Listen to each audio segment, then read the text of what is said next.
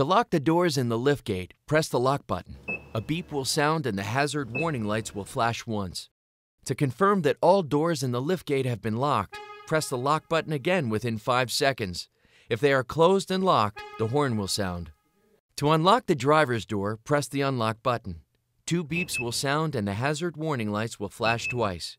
To unlock all doors in the liftgate, press the unlock button again within 3 seconds and 2 more beeps will sound.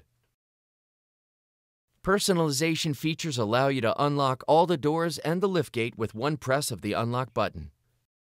To signal for attention in an emergency, press the panic button for 1 second. The horn will sound intermittently and the hazard warning lights will flash. To turn off this alarm, press any button on the transmitter. To lock the doors in the liftgate, press any request switch.